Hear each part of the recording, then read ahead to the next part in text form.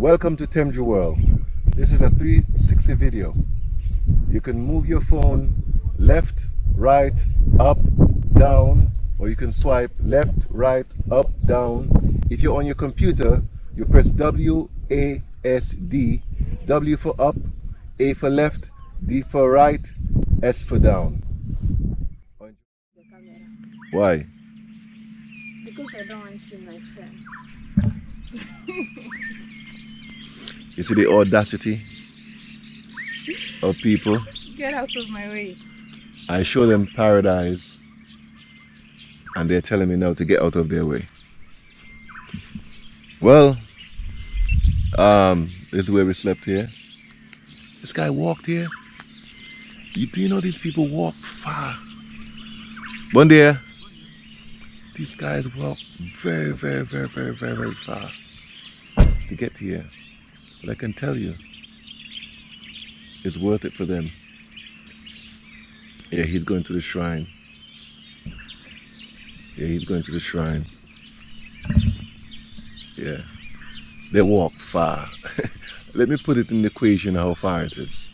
The closest village, driving distance wise, is 2.5 kilometers away. If it was straight, it would have been maybe a kilometer away. But yeah, I would say 2.5 kilometers away. That is the closest village. No, that's 1, 2, 3 kilometers away. And they walk here every day. You know, you walk to your mosque, you walk to your church. They walk to their shrine. He's going to the shrine. And like I said before, it's a beautiful morning, African morning, African morning. When I wake up in the morning, African morning, and the sun is shining, I feel so lovely. Oh, let me stop singing my my song, not a stupid song. There goes a rat bat. Rat bat tell me I can't sing. Here, rat bat. Well, I'll see you on the flip side. This one wants to be Sports Illustrated. Not Sports Illustrated. No, we do not celebrate that magazine because they're full of crap. They only Good morning, my neighbors. Who? The fishermen on the boat? Yeah. And the birds and the ancestors. Okay. So, another thing I've got to say. This is what we looked at when we were, right before we were leaving. Whosoever they caught, they would bring them along here. And the small boats would come. Because this lighthouse has been here like 500 years. You know, the Portuguese came to Africa a long time. So the early slaves were Portuguese. The Portuguese would catch a slave and sell the slaves. Then the English and the Spanish came afterwards and said, oh, we don't want to buy any slaves from these Portuguese. Let's catch slaves ourselves. So anyway, so this is why a lot of people, they're from Guinea-Bissau, but because they do not know where Guinea-Bissau is, they're reluctant to come to Guinea-Bissau. But a lot of you in your DNA test, you see Guinea-Bissau, this is where you're from. So this is what happened. They dragged us here. This is the last thing we would hear and see. Took us on their boats and went straight to the Caribbean. This is the last thing we would see.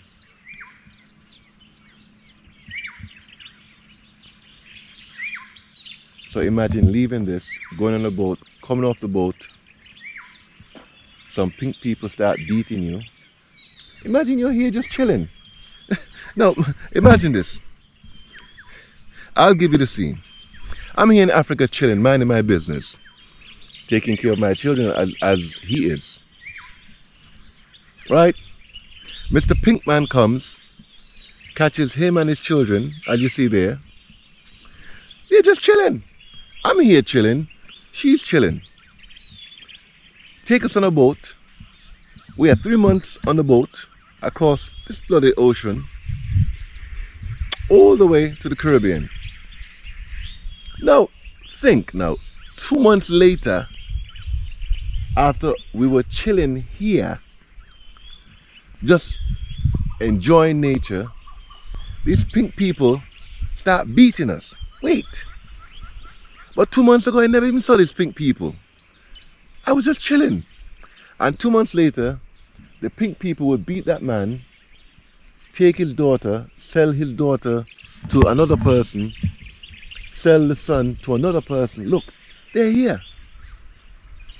You know, so don't think 500 years ago. Think right now. Because these are the physical people that are here.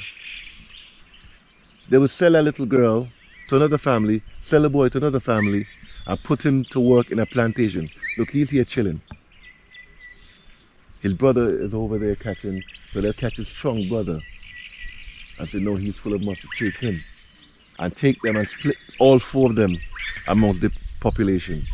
So one would go Montserrat, one go Trinidad, one go Florida, and one go Cuba. The family is split up. And the pink people think it is okay to split us up like this. So when you think of slavery, it's good to think 500 years ago, but think now, because you see the physical people. The physical people are here. And her, I don't know what they'll do with her, but yeah, they'll do something with her. But if you get the idea, all of us, all 6 of us will be split up.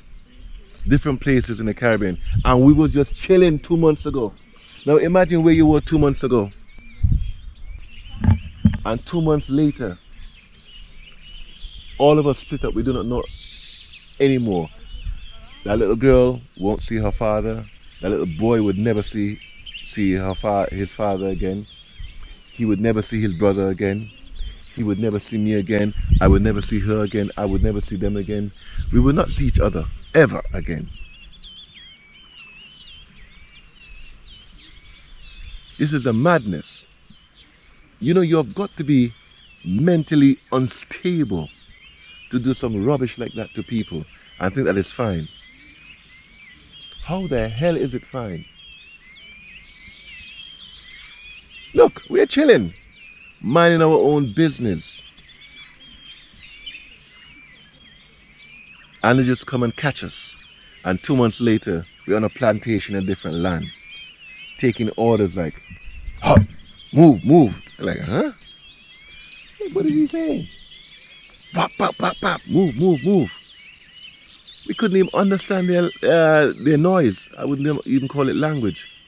We could not even understand their noise.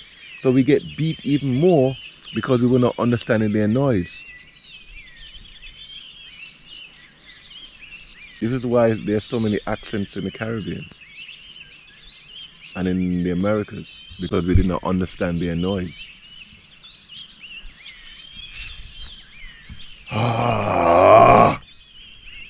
And these people think it is okay.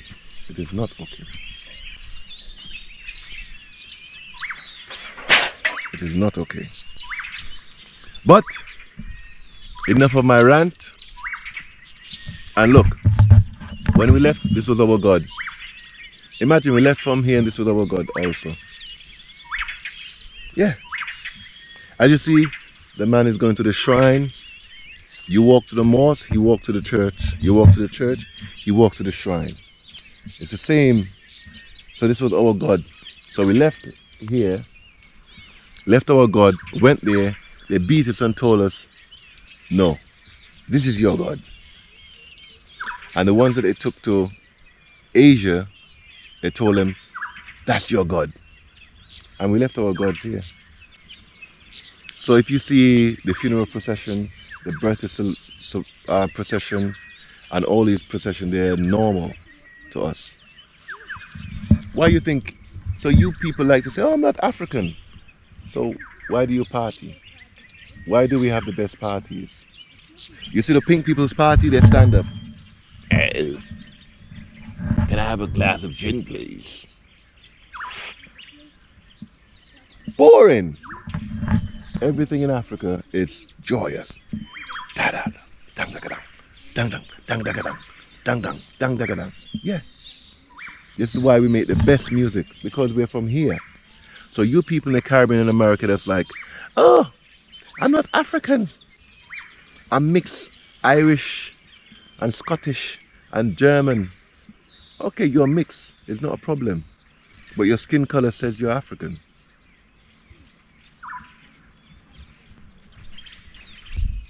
So, my rant, I know I'm preaching. I'm preaching a lot today. But I'm just ranting about how it was like to be here on the shore and be taken away. Look, she's free as a bird. The children are free. And then 2 months later, they've been beaten like hell for no reason. They're like, wait, but I was back in, it wasn't called Guinea-Bissau, but I need to find out what we was called back then.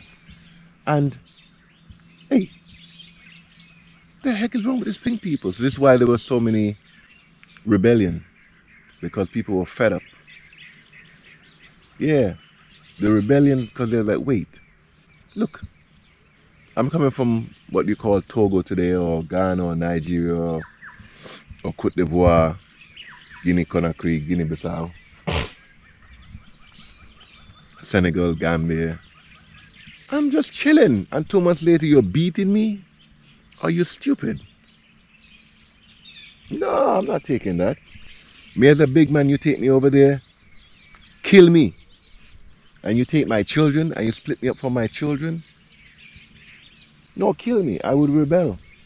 So in not history, because history means his story, H-I-S, his, S-T-O-R-Y, his story. So our story, which was not recorded, there were rebellions every day. We were trying to get back here to where we were free. Every day. There were rebellions every day. But they would not put that in their books. But imagine yourself as a big man or a big woman with 4 or 5 children, and they take you and your children and split you up. How are you? No matter how many whips they give you, you will never, ever, ever, ever, ever think, oh, this is okay. Let me take this. Never. You will never. You will piss as hell. You will piss. You rebel. You think rebellion only start a group of people? No. One slave got up and said, nah, to hell with this. My 5 children are gone. My wife that I knew from childhood. You took my wife and said, imagine she's my wife. And I've known her since I was born. She knew me since she was born. We were friends. You know, my family know her family. And they took us and split us. And we have 6 children. 4 or 5 or 6 children. And then they took our children and separate us from our children. Ah! No, I'm fighting every day.